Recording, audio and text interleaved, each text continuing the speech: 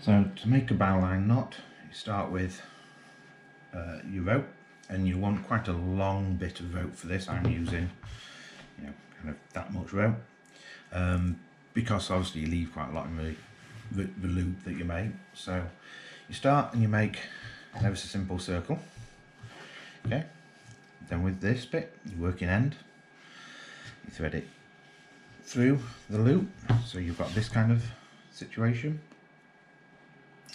And then you go round the back of your main line, over the top of both of them, down through the loop,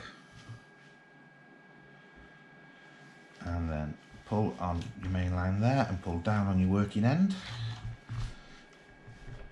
and that locks it off, and you now have your bowline loop that you can use for looping onto a pole or a cleat, or a mooring thing, whatever.